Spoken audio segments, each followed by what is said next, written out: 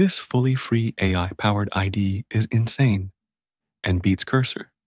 It gives you access to Claude 3.7 Sonnet, GPT 4.0, Claude 3.5 Sonnet, and even the new Deepseek V3.1 and the R1 model for completely free, which is insane. So I thought, today I will show you guys how you can use this amazing code editor and also talk about it a bit and also maybe test it out a bit. So you can download Trae, form their official website. I would try to leave a link in the descriptions below. Once you're there, you can download it for your operating system. Currently, only Windows and Mac OS version is available, but Linux would be available soon.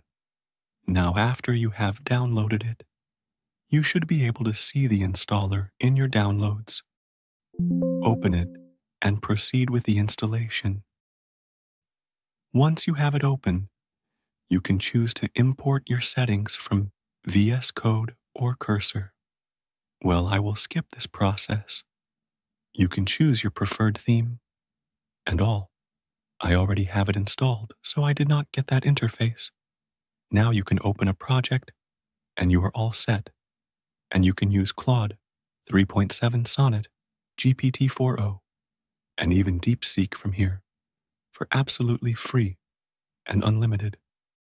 Though, you might get in a queue if you use Claude 3.7 Sonnet, as the server is facing heavy load of Claude 3.7 Sonnet. So I prefer you use Claude 3.7, Sonnet 5 Sonnet, or Deepseek V3.1. Trae has two modes, chat and builder mode.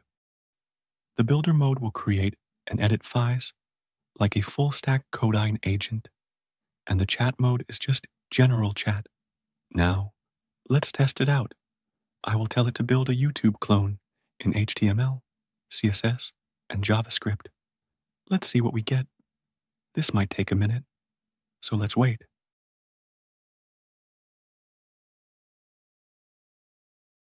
So, it has finished the YouTube clone, and as you can see, it did a great job. From now on, I will use this instead of Cursor. I mean, it's free and gives unlimited access to Claude, Deepseek V3.1, and GPT-4 Omni. It's too good. So, that's it for today, guys. Hope to see you on a future video, and don't forget to like and subscribe. And as always, happy coding.